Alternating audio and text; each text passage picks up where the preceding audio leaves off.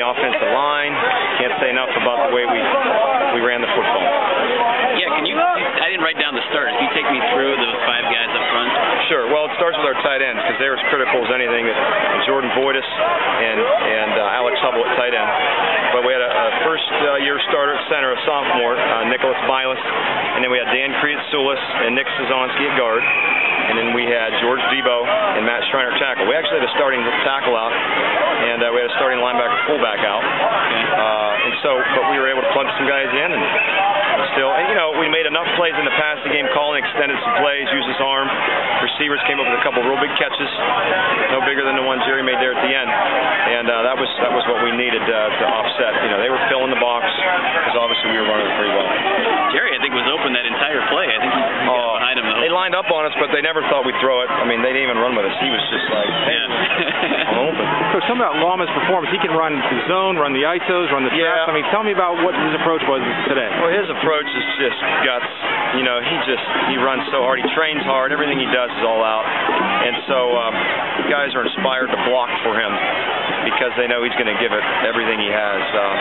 Most of the time it was off tackle, a little bit of inside zone ISO and a little bit of outside, just enough. And most of the time we're gapping down, kicking out. Colin, he looked okay through the first 3 quarters, but I thought in the 4th quarter he really made some big plays. Played like a senior. Yeah. Played like a 3-year starter.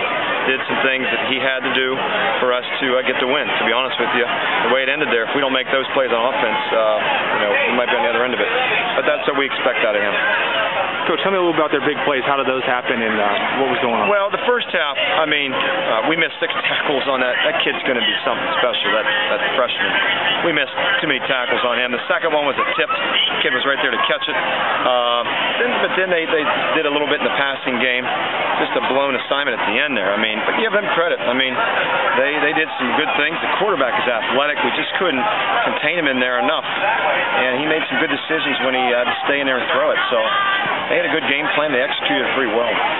We didn't ask about the kickoff return. I think that was really That was nice. That was real nice. Something we work on a lot.